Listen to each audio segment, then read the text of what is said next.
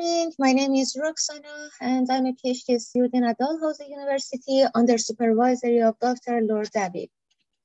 And let's start my presentation with a question from you. Have you ever any idea how many people are suffering from food insecurity in Canada?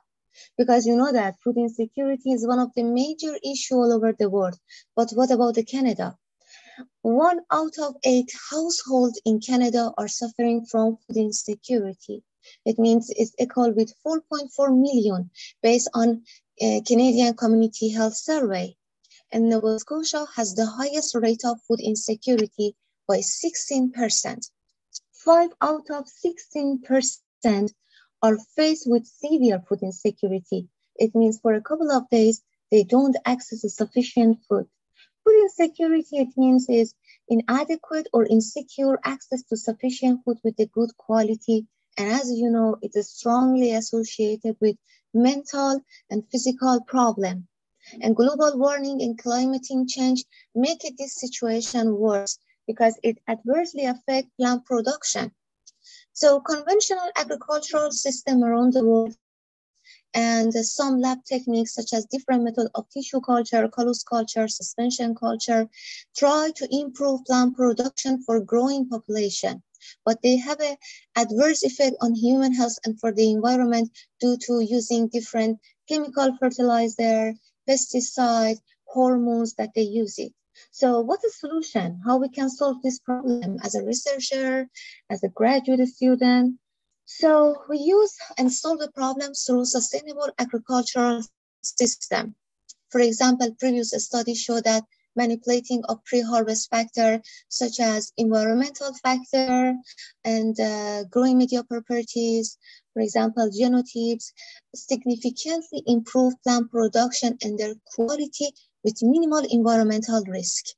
So in my project, I'm more focused on using the effect, different growing media and LED spectrum in the plant production and the quality of microgreen species.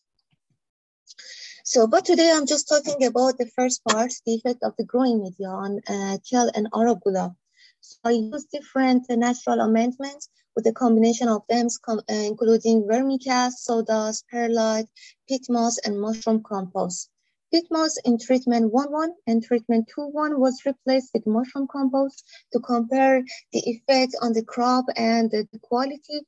The controls is negative combination of sawdust, peat moss, and positive control is just premix. All data are subjected to two-way ANOVA analysis and principal component analysis PCA was used to find the association between yield by chemical parameters and growing media.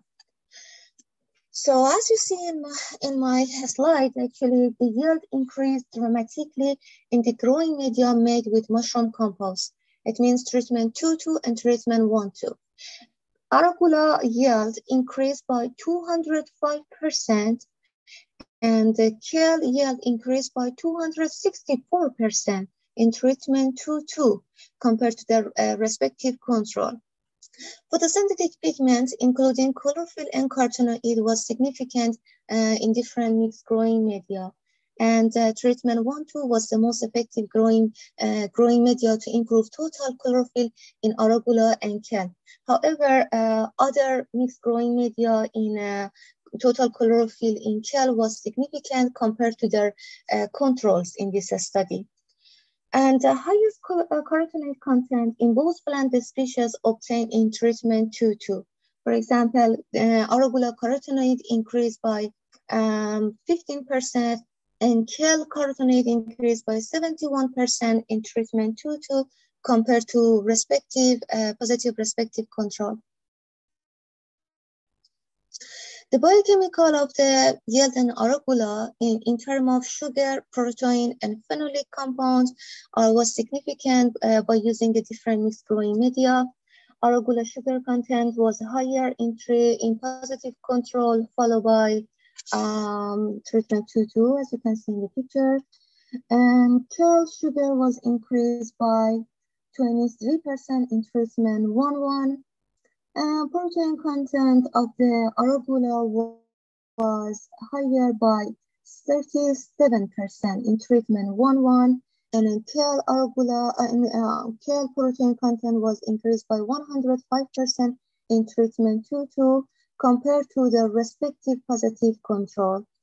And it was interestingly that total phenolic compound in both plant species was higher in the mixed growing media made by peat moss. Maybe it's because of the higher carbon content in this mixed media. And for example, arugula and kale phenolic compound increased by 15% in treatment 1-1 and kale phenolic compound increased by 29% in treatment 1-1 compared to the respective control. So the PCA results show that the treatment 2-2, as you can see in the picture, has a more stability and adaptability compared to other mixed growing media.